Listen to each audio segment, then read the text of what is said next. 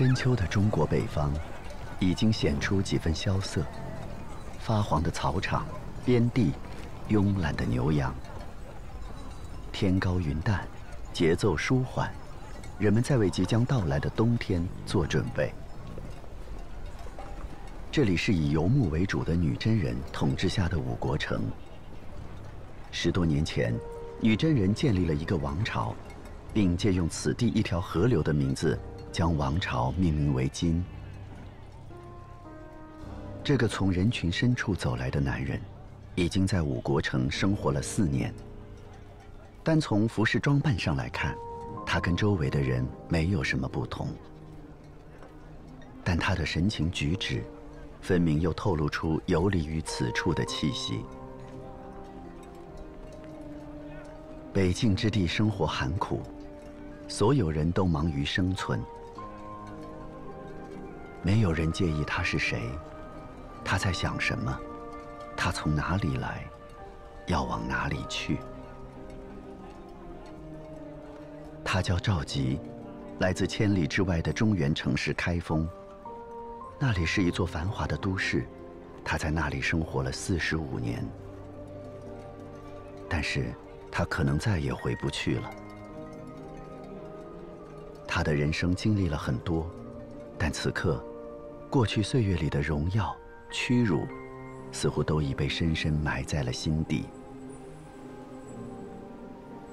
他竭力想忘记过去，但每每不经意间的回首，就会让他失神。那些来自他家乡的美丽服饰，那些自信而骄傲的神采，都会刺痛他的内心。年少时，他很喜欢南唐后主李煜。春花秋月何时了？往事知多少？小楼昨夜又东风。故国不堪回首月明中。100多年前，李煜为自己写下的这首词，仿佛也是为身处五国城的赵佶而写的。他想念他的故乡，想念那些如梦幻一般美好，但再也无法重来的昨天。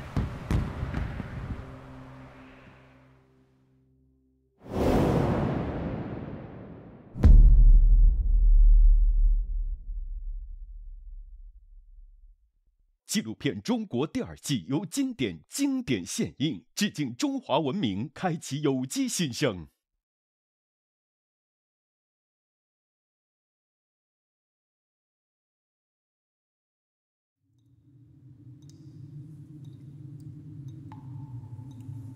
赵佶曾经是北宋的皇帝，后世更熟悉他的庙号宋徽宗。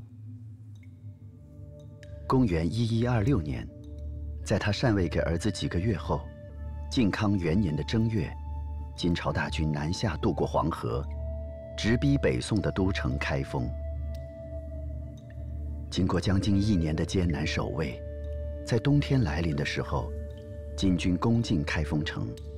他们在城中洗劫了整整3个月。公元1127年，金人押运了1050辆车的财宝和书籍，准备北返。已成为俘虏的赵佶和儿子宋钦宗赵桓被要求换上普通百姓的衣服，随大军一同离开京城。临行那一天，赵佶对着皇宫和祖先宗庙的方向跪拜辞行。伏地后悲痛欲绝，甚至无法起身。他们一路向北，走走停停。7个月后到了中京，但这还只是他们北行的第1站。赵佶时常会非常沮丧、痛苦，他只有读书。他看了一些历史书，以前他并不喜欢读史，但这时在读，他有了新的理解和感悟。在中京时，他写下一篇文章，回顾汉唐历史。他反复说，伟大的帝王要使人民安居乐业，但是也要注意与北方邻国的关系，这或许就是他对自己帝王生涯的总结和反思。只是，他还有重新来过的机会吗？天遥地远，万水千山，知他故宫何处？怎不思量，除梦里，有时曾去。的确，也只有在梦里，才能回到他的故宫，他的大宋。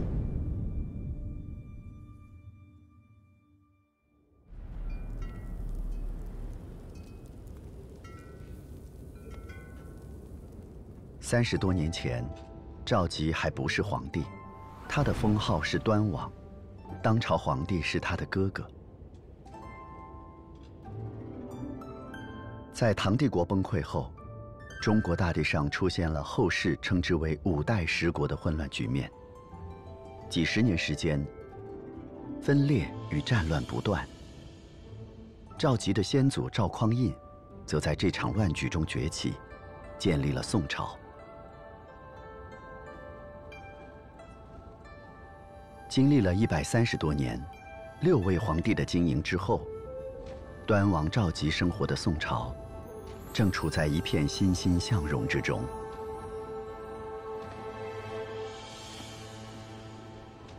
少年时的赵佶几乎没有什么烦恼，他的生活轻快而明亮。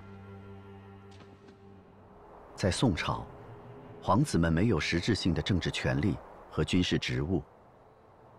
他们被赐予充足的俸禄与所有象征性的特权，只管纵情享受生活就好。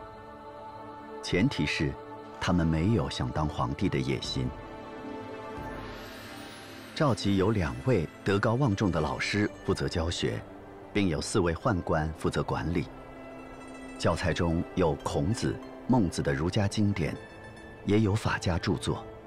他的老师也会给他讲授历史，比如秦始皇、隋炀帝的故事，并告诫他，挥霍无度导致亡国。当然，在端王赵佶看来，这些帝王之事与自己毫无关系。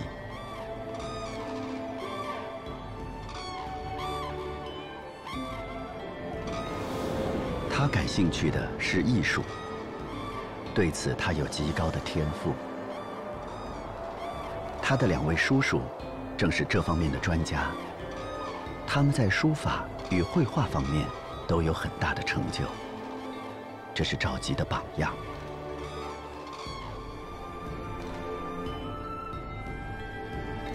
他的人生大概率就应该像他的叔叔们一样，神游在浪漫的艺术世界里，想象和创造出各种美的事物，尽情挥洒精彩飞扬的一生。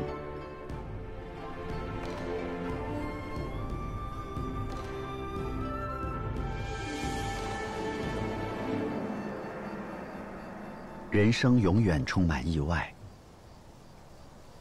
公元1100年，皇帝突然病故，没有子嗣，继承人只能在5位弟弟中产生。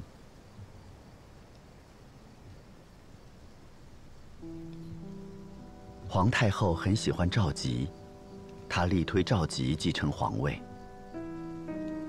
虽然也有大臣提出，端王看上去不是很稳重，但是这样的意见并没有产生什么影响。几乎是在忽然之间，赵佶成了宋朝的第8位皇帝。这彻底改变了赵佶的人生。假如皇位由其他兄弟继承，他就可以继续过去的生活。但既然这个结果无法改变，赵佶想要做个好皇帝。其实，皇位只是命运对他的一次戏弄。在他出生前，父亲宋神宗为让王朝变得更加强大，重用宰相王安石推行新政，史称西宁新法。从科举考试到平民百姓的差役，改革涉及方方面面。但新政的推行遭遇了巨大阻力，朝中大臣因此分成守旧派和改革派。赵佶刚登上皇位，就定下一个任务，他要改变这样的派系斗争。显然，他低估了其中难度。他太年轻了，也太天真了。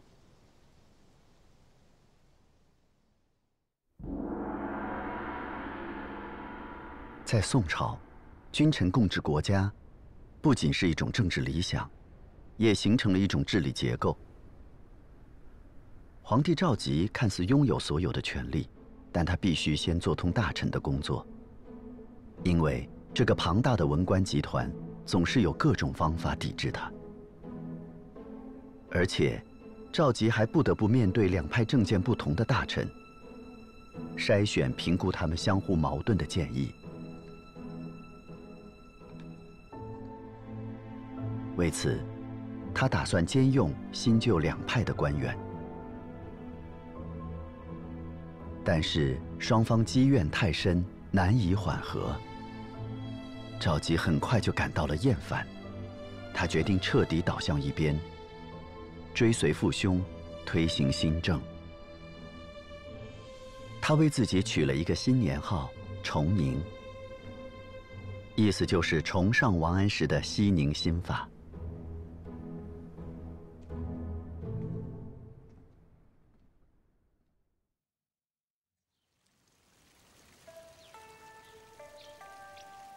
也是在崇宁元年的春天，赵佶启用了一个同样支持新法、同样擅长书画，也更懂他的大臣。这个人叫蔡京。赵佶很喜欢蔡京，甚至把他们一起在松下抚琴和听琴的场景画了下来。看起来，他们并不像共商国事的君臣，更像是一起吟风弄月的玩伴。赵佶轻抹慢挑，沉静安宁；蔡京谦卑恭谨，侧耳倾听。在画作上，蔡京题了一首诗：“银指调商，灶下同；松间已有，入松风。仰窥低审，含情客。四听无闲，一弄中。”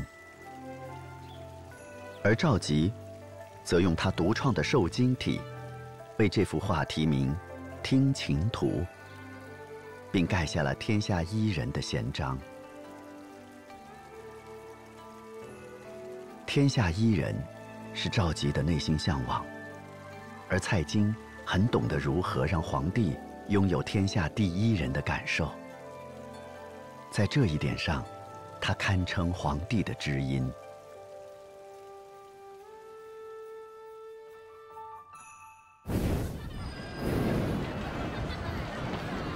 不仅仅蔡京懂赵佶，蔡京的儿子也很懂。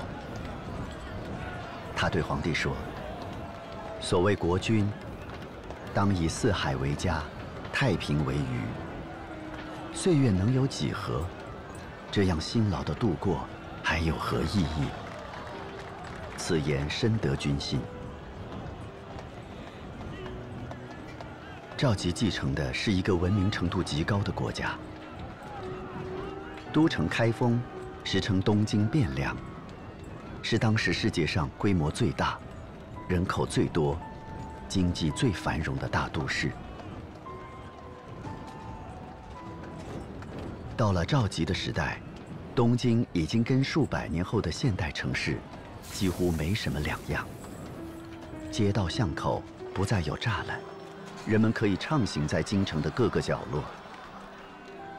临街的房子也都去除围墙，成了开门迎客的商铺、酒店、饭馆。商家挂出的广告牌琳琅满目，街边还有做各种生意的小摊贩。宋朝或许是中国历史上最重视商业的朝代，国家的一切经济政策几乎只有一个目标，就是如何从市场中获取更多的财政收入。社会生产和生活秩序的稳定，是宋朝君臣共同的治国追求。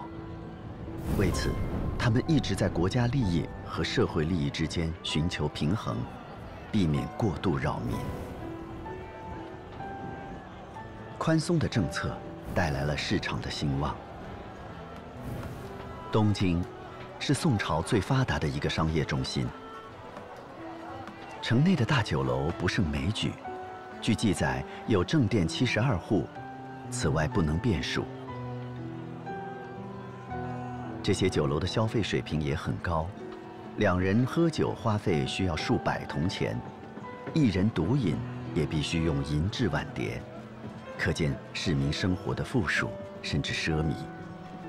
当然，这里也有一些更亲民的饭店酒楼，菜蔬也很精细，当街水饭、熬肉、干腐，每个不过15文。每到夜晚，街道上灯火通明，人声鼎沸，瓦肆勾栏、酒楼茶坊，笙歌不停，沿街都是叫卖声，四处都有人在表演各种奇特的技艺。唐帝国时期的9小时宵禁政策，此时也松弛下来，甚至名存实亡。夜市直至3更尽，才5更又复开张，耍闹去处通宵不绝。据说夜市的喧闹和乐声能传到10余里外。这样自由与斑斓的场景，身为端王时的赵佶是极其熟悉的。他曾不止一次地流连忘返，沉醉其中。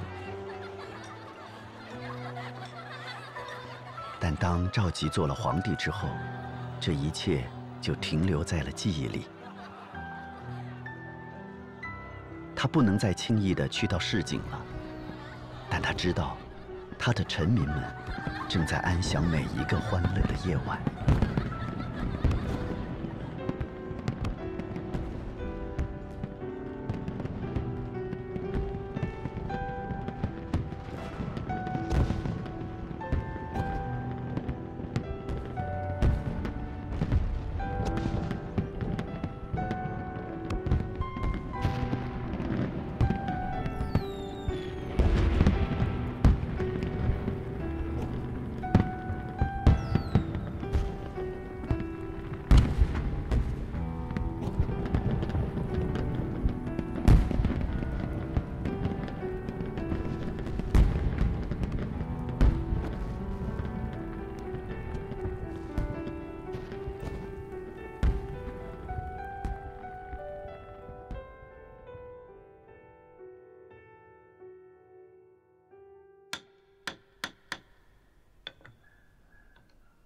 开封城的盎然生机，被一位叫孟元老的人记录下来。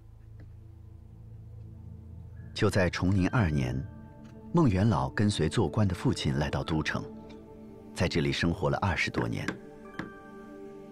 他记下了皇城里的金银彩帛交易，屋宇雄壮，门面广阔，望之森然，每一交易动几千万。他记下了清明时节的出游，四野如是，往往就方树之下，或园柚之间，罗列杯盘，相互劝酬。他还记下了元宵节金光灿烂的登山，临水殿里龙船夺标的比赛，宝经楼上男女艺人的杂技表演，还有天宁节女子舞队骑马归来时的盛况。很多年后，已身在南宋临安的孟元老回想起这一切，感叹不已。他将自己的10卷书取名为《东京梦华录》。北宋中后期的太平和欢愉，对于所有经历过的人来说，都是一场回味无穷的梦，包括皇帝赵佶。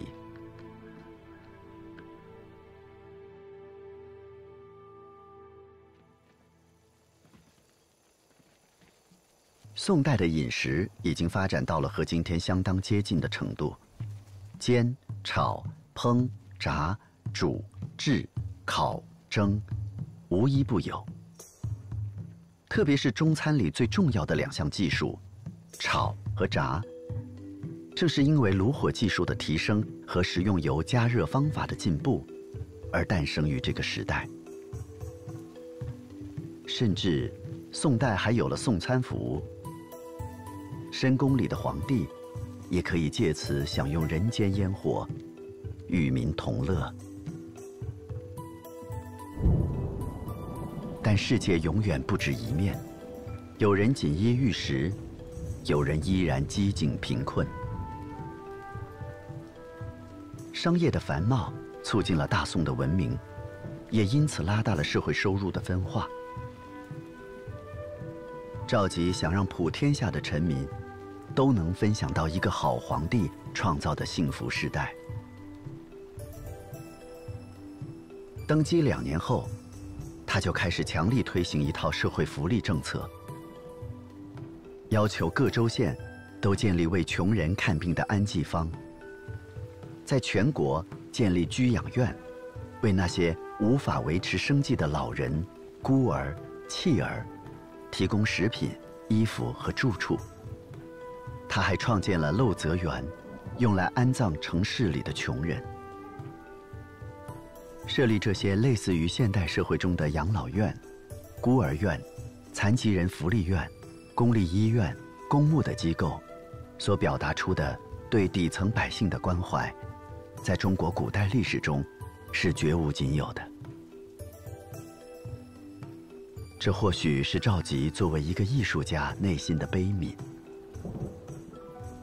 他是个天生敏感的人，对自己治下的山川大地和民间疾苦，他有细致而丰富的情感体察，但作为帝王，这或许还远远不够。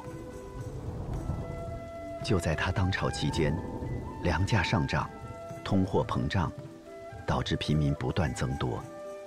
这些更加尖锐的矛盾，他似乎并没有更好的方法应对。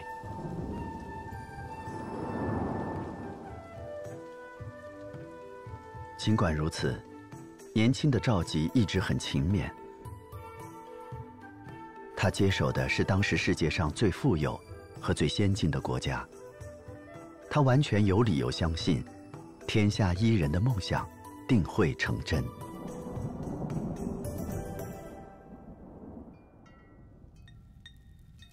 虽然打下江山的宋太祖赵匡胤是武将出身，但5代十国之乱让他对武人当政极为警惕。他的弟弟赵光义接任皇帝后，进一步确立文官政治，宋朝就此走上了崇文抑武的道路。赵佶更是一个禀赋纯粹的文人，他尤其关心这个国家的精神建设。重视文治的宋朝在立国之初就降低了科举考试的门槛，科目也更加多元，并加强了对舞弊行为的监管，创立了复试制度，推行殿试制度，一旦及第，就可以直接出仕为官。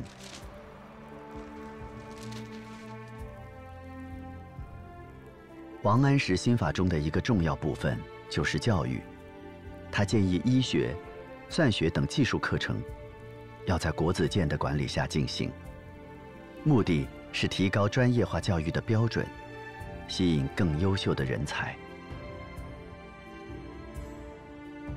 赵佶在此基础上，推出了更加雄心勃勃，也更加系统的学校制度。园林设计、建筑、音乐、诗歌、图书编撰、印刷术等等专业都被纳入。当然，还有他所钟爱的绘画。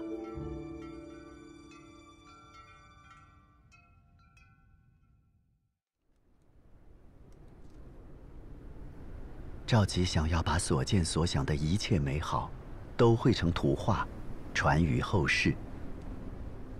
他设立并亲自掌管翰林图画院，招收了一批隐藏于民间的英才。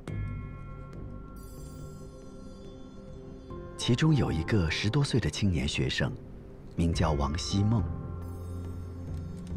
进入翰林画院后，王希孟仿佛进入了一个梦幻般的世界。宫廷里有数不清的历代画作珍品，他第一次有机会如此近距离地观看，并细细品味和临摹，那是皇帝赵佶的收藏。他也可以反复练习绘画技巧，画院会为他不限量地提供昂贵的颜料以及丝帛、屏风和装裱材料。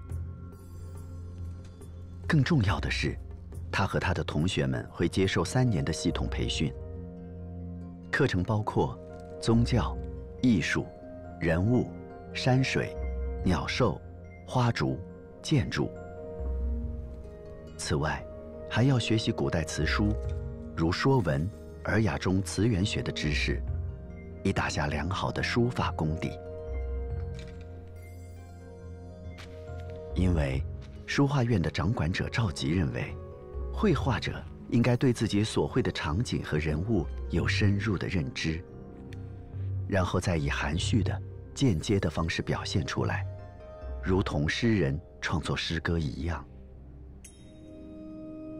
绘画不仅仅是一种技巧，它蕴含着一个人的文化修养。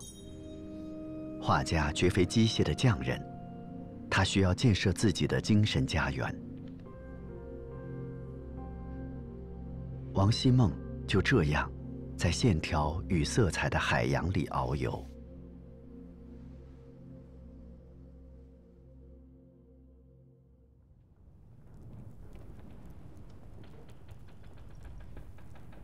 后世对这位画家几乎一无所知。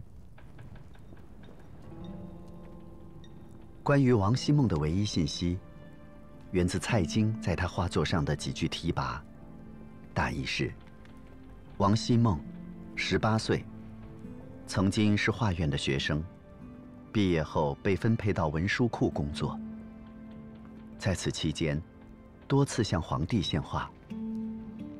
虽然赵佶对他的绘画水平并不太满意，但念其勤奋刻苦，坚持不懈，认为其性可教，尚有慧根，决定亲自加以指点。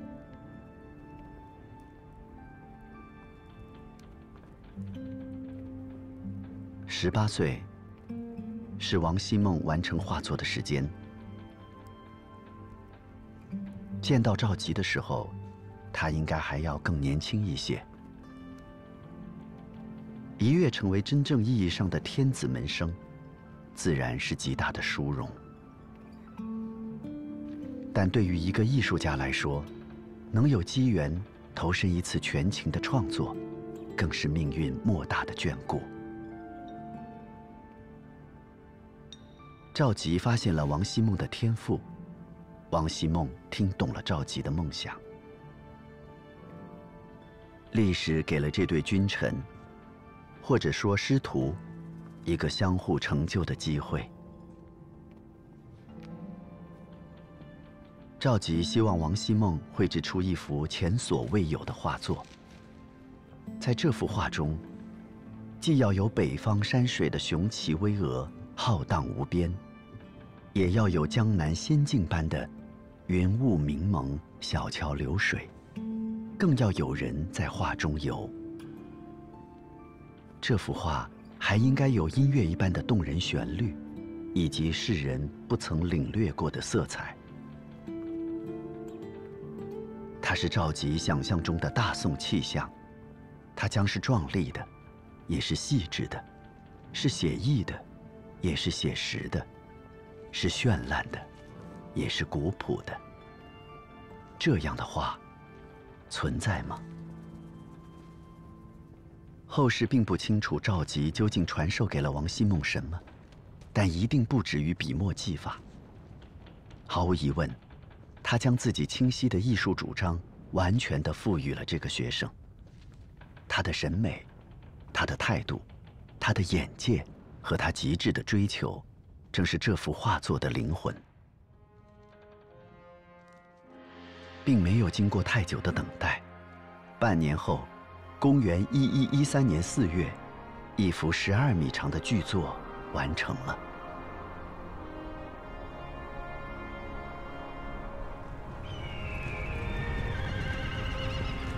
赵佶把心中所愿交付给了一个18岁的青年，而王希孟则用天才般的领悟力、充沛的雄心和笔力，加倍回报了给予自己信任的帝王。这天赐的青绿两色，并不是对真实山水的简单描摹，这是王希孟充满精气神的青春，更是赵佶心中的无限江山，跨越千年，依然美得光芒万丈。它是献给一个时代的，又是万古长存的。这幅画被后人命名为《千里江山图》。只是，画中有江山，江山真如画吗？此后，历史中不再有王希孟的任何记载，他也不再有其他画作传世。他如同谜一般的出现，又消失了，似乎他来这人间一趟，全部的意义只在于这一幅画。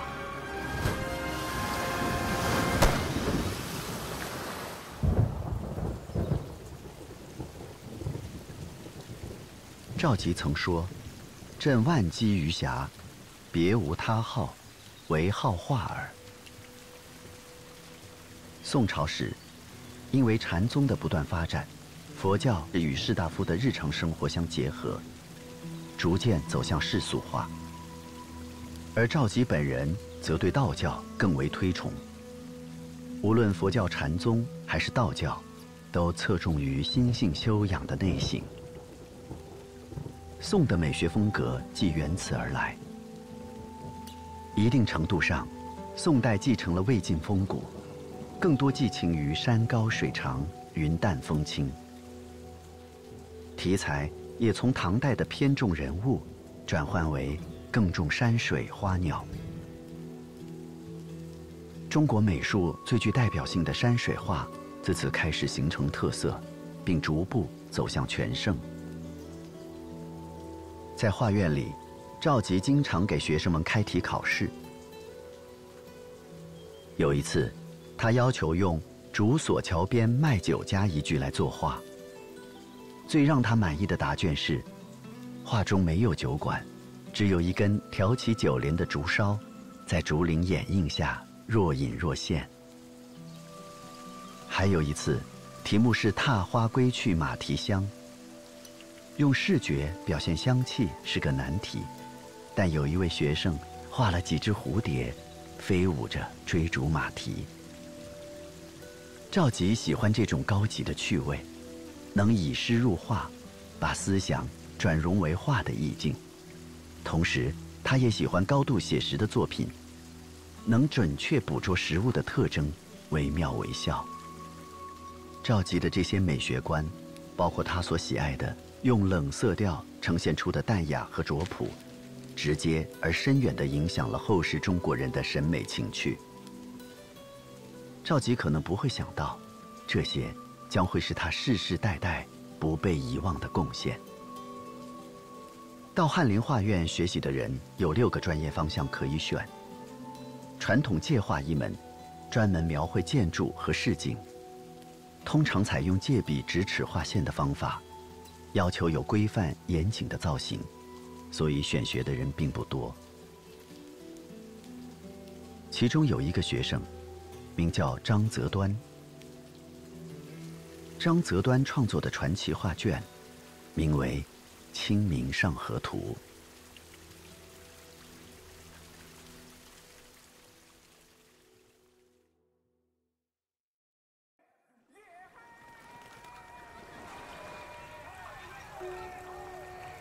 徐徐展开画面，生动的气息迎面而来。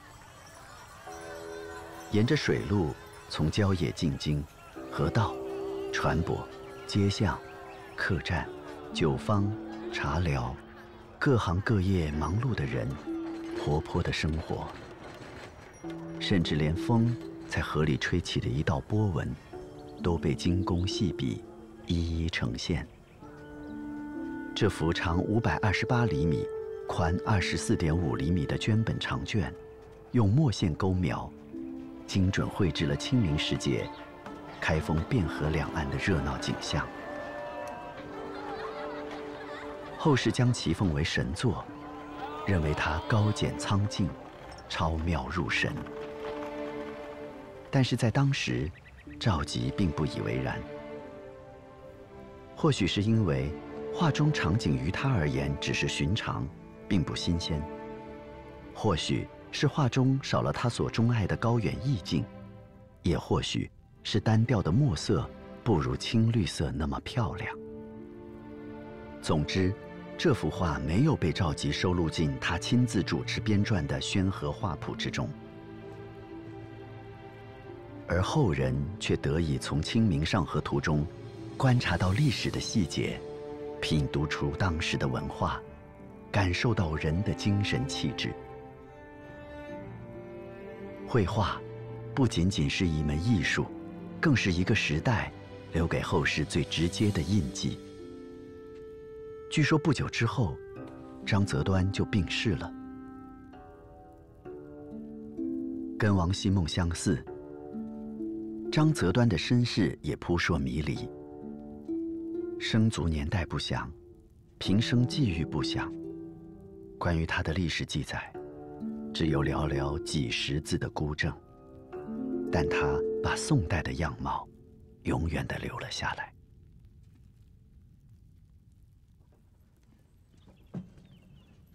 赵佶对于美有一种与生俱来的感受力。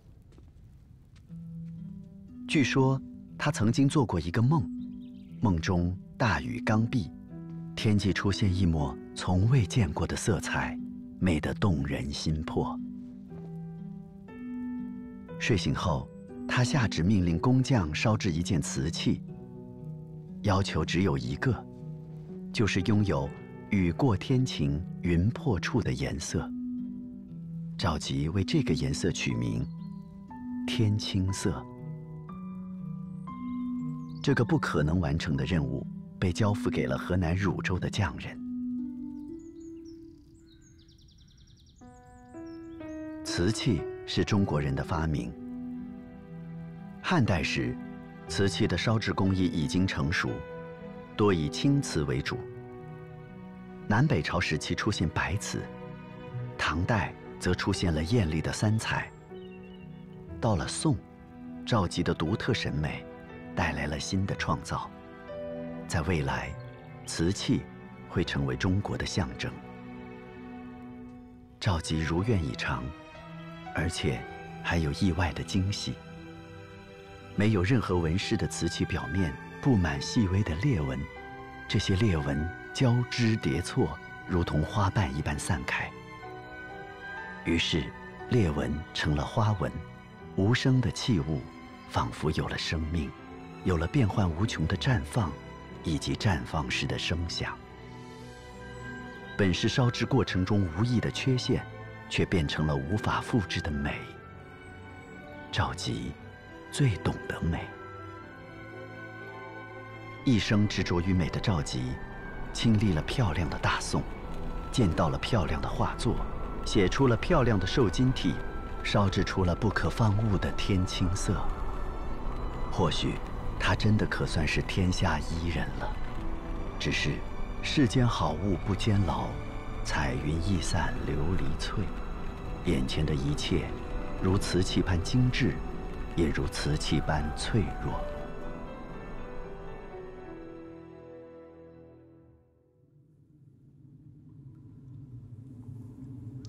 在美梦中惊醒，是极痛苦的。身处五国城的赵佶很少埋怨，对于他和他的同行者，此刻的一切都是悲剧，是耻辱。一旦把痛苦说出来，似乎就是在推卸责任，指责旁人。赵佶不想这样，这个结果只能由他自己来承担。他错用了像蔡京那样的奸人，巧言令色，窃弄国柄，荼毒生民，最终导致国家祸乱。也或许，这依然是皇帝的责任。他不仅识人不明，也没有能力挽回权臣制造的乱局。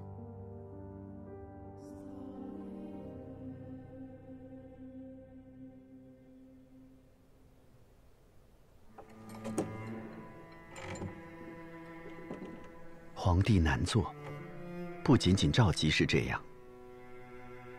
宋代的开国皇帝赵匡胤也不止一次地发出这样的感叹。他因兵变立国，却也怕因此亡国。他曾说，一旦发生兵变，自己再想做个庶民都不可能了。这句话对于赵佶来说，好像一句预言。虽然赵匡胤也发出过“卧榻之侧，岂容他人酣睡”的宏愿，但终究没有实现天下一家的大同。强干弱枝，重文轻武，守内虚外，成为他的继任者宋太宗赵光义的实际国策，并一直延续。宋朝的北方是契丹人的辽国，西面是党项人的西夏国，西南方是段氏家族的大理国。最大的危险始终来自北方。宋辽之间打了25年仗后，坐下来和谈，约为兄弟之国。这个被称为澶渊之盟的约定，带来了100年的和平。但这100年，也让双方的战斗力都大为削弱。所以，当女真人崛起后，一切都不一样了。他们先灭辽，成立金国，稍作休整后，公元1126年，女真人打到了开封。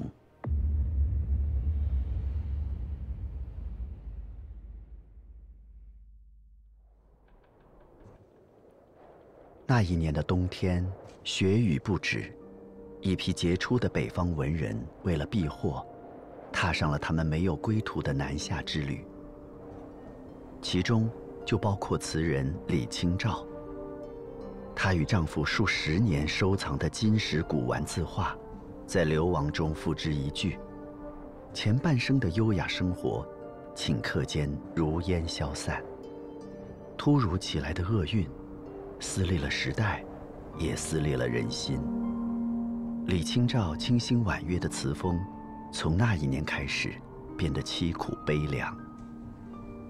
寻寻觅觅，冷冷清清，凄凄惨惨，戚戚。乍暖还寒时候，最难将息。3杯2盏淡酒，怎敌他晚来风急？雁过也，正伤心，却是旧时相识。虽然放不下对中原的思念，但也因为他们的这一次难度，让中国经济文化的重心再次南移。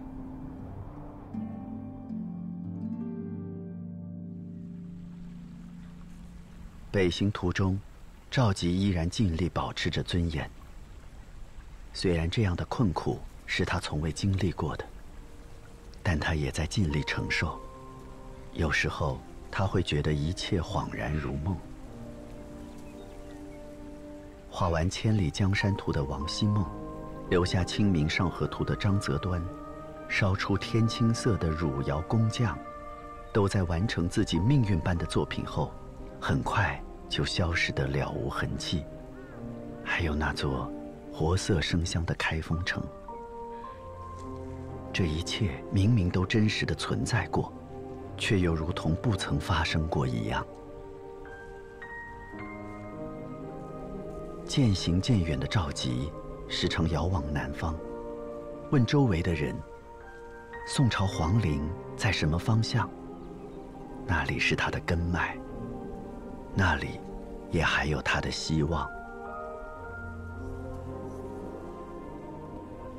他的儿子赵构已经在南京应天府登基，他所期待的宋朝大军挥师北上解救自己的愿望，始终未能实现。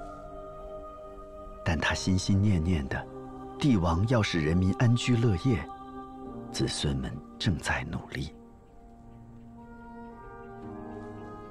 江南丰饶的土地接纳了南渡的人，他们继承北宋的重商政策，同时大力开发农业。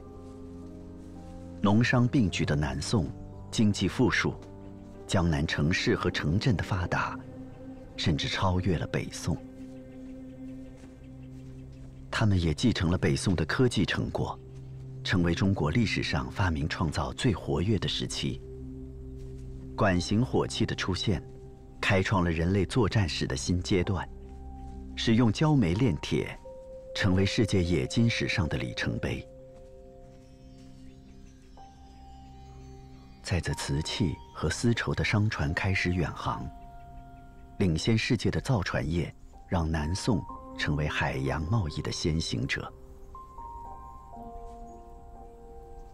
他们还继承了北宋最为重视的文化传统，思想流派异彩纷呈，形成了又一次百家争鸣的盛况，诞生了将儒家思想发扬光大的诸子理学。赵佶全力打造的皇家画院也得以存续，以新的画风再写风流。这一切，赵佶都没能看到。后世有人用弱宋来形容那个王朝，但也有学者评价道：华夏民族之文化，历数千载之演进，造极于赵宋之世。赵佶的千里江山只剩了半壁，却依然如梦如画，绚烂无比。